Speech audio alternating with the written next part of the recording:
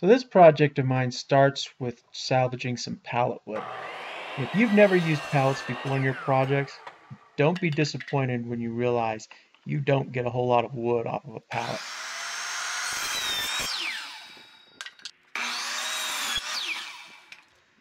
For starters, I'm just doing a lot of rough cutting here, getting rid of the ends of the boards that have got splits or nails.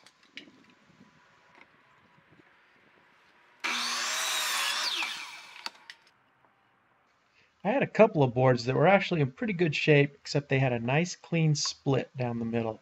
So I just added some glue, threw some clamps on. I'll set these aside and finish trimming them up after the glue dries.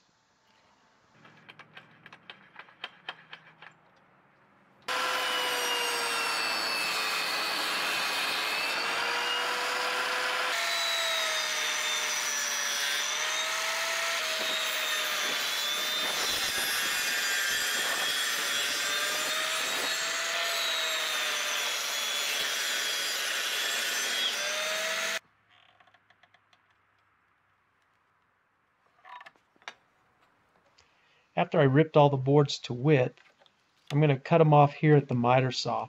And to make sure that all my cuts are consistent, I'm going to set up a stop block here.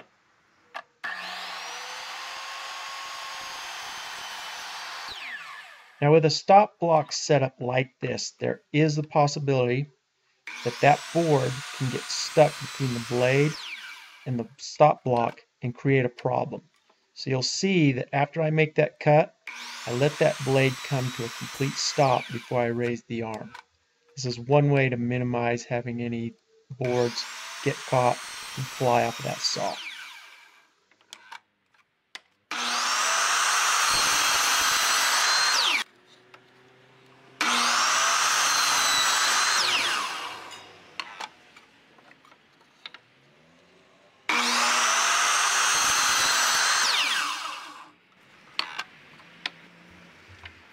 Well, you already know that I'm building a wooden bank. So I'm going to draw out a quick sketch here, and the dimensions that I put in here are just the dimensions of my wooden bank. There's no right or wrong. You can build these any size that you want. I primarily based my sizes off of the wood that I had available from the pallets that I was salvaging.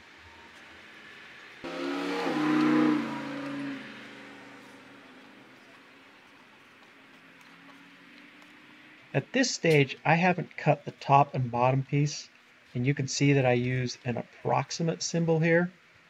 I'm going to glue the sides together, and then I'll measure that and cut the top and bottom to fit. The reason being is the dimensions might just be a little bit different than what I've got written down here. What I'm really looking for is that 1/4 inch reveal. I decided to batch these projects since I was going to the trouble of setting up saws and stop blocks. So I've got about 4 of these little banks in some stage of the process here. You'll see me now, I'm just getting ready to glue the sides up. I'll get these clamped up, squared up, and moved aside, and then we'll be able to move on to building the tops and the bottoms for these boxes.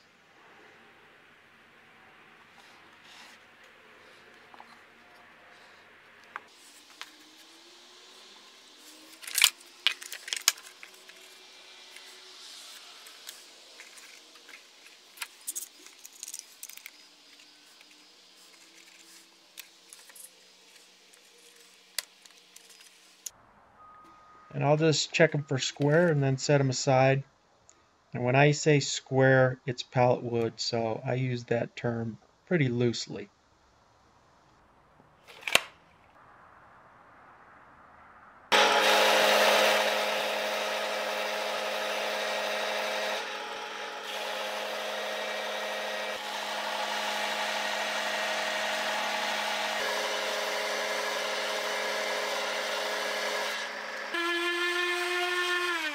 After the glue dries and we've cleaned up the sides with some sanding, we're going to go ahead and measure the dimensions and cut the tops and bottoms. Now the top and bottom are going to be a 1/2 inch larger than the dimensions of the sides. So I'll skip the cutting and ripping of the wood, and ultimately this is the size we're looking for. And you can see that 1/4 inch reveal. I put a 1/4 inch roundover profile on the tops and bottoms. In this first pass, I just kind of make a skim pass, get the bulk of the material off, and then I follow it with a pass where I'm actually riding up against the wood with that bearing. It's not really a bearing, but it serves the same purpose.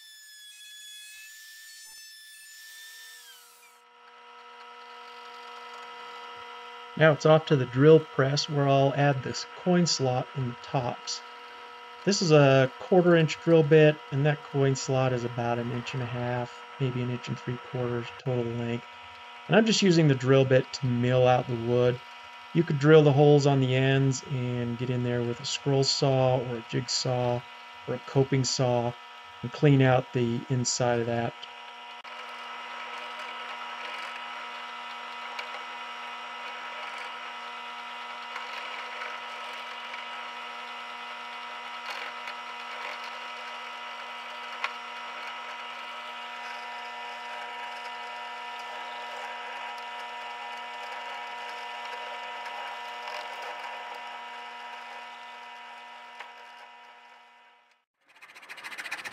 I just cleaned up my coin slot with a couple of different files and some light sanding around the edges.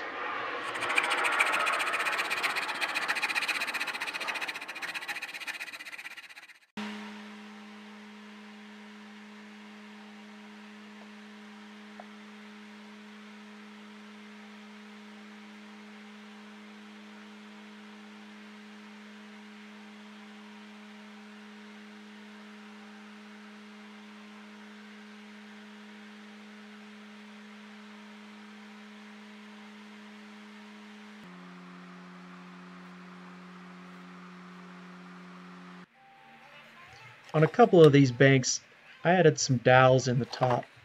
And I did this really just for looks. These are exposed dowels and I kind of like that look. I didn't do that on all of them.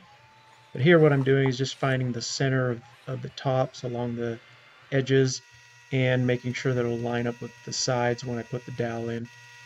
I drill these in, add a little bit of glue, tap them in the rest of the way, and then I'll take them to the sander and clean them off.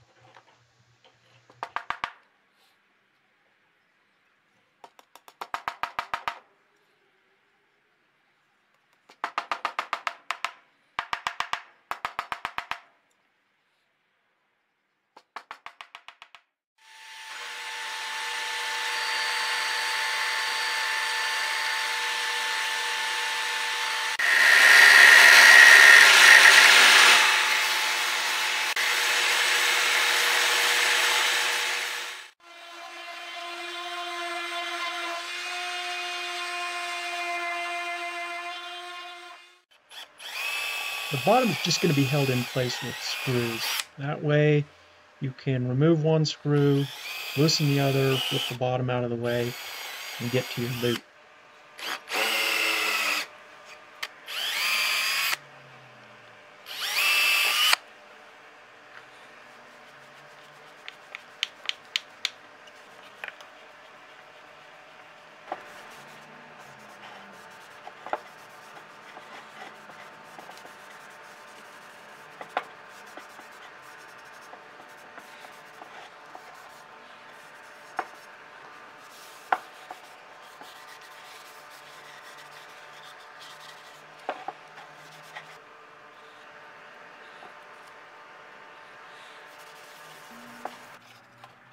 To make these banks a little personalized, I got my stencils, spray paint, and I added a letter to each one of these.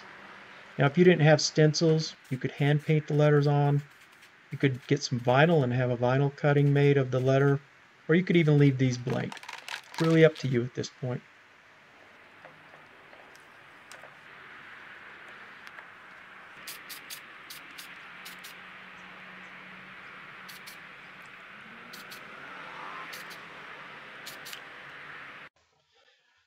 So here they are in all their glory. I'm pretty happy with the way these came out, and this is a super easy gift idea. You can throw these together and you can make them as fancy or as simple as you want. Thanks for watching.